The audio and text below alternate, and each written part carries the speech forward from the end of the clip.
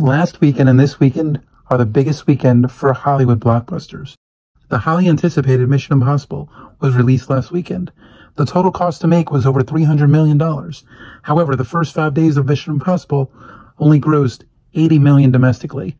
Obviously, this was a disappointment considering the movie was highly reviewed and heavily marketed. Is the movie industry in trouble? Many have spent thousands on media rooms. Even those who have not invested in these media rooms, you can now still find a 70-inch TV for under $500. Is this the main reason people are not going to the theater?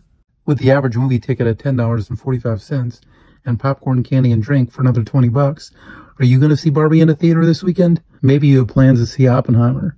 This movie was filmed in IMAX.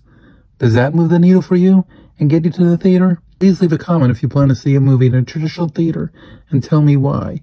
If you plan to wait for it to be released on TV, tell me why.